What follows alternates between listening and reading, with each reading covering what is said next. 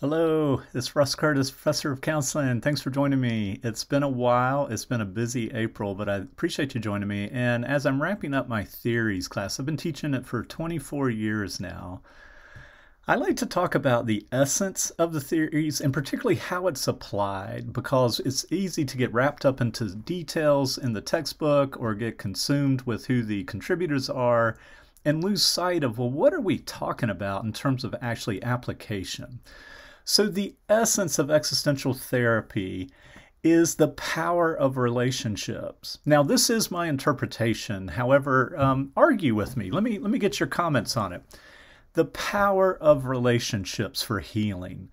And the belief here, and if you read Yalom or other of the existential therapists, not necessarily the philosophers, but the therapists, is that if I can engage with a client in a professional relationship where we can build this relationship based on authenticity, then you are going to learn how to do that and take it outside of session and use that with your partners, with your boss, with your kids, with your friends, and so forth.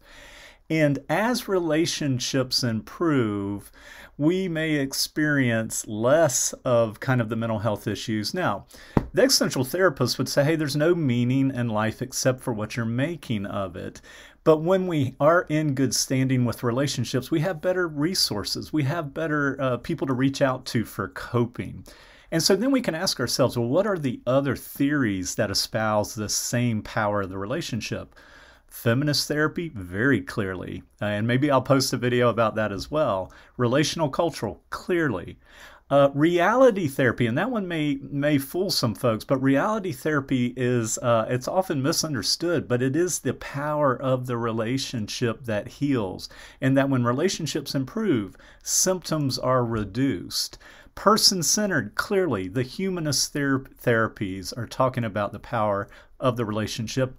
Now, existential therapy and person-centered, and even arguably Gestalt all fit within a humanist framework. And so that kind of makes sense. And I know that I'm leaving out other theories. I do want to state now that even with cognitive behavioral therapy, they stress the importance of the connection and the collaboration between counselor and client.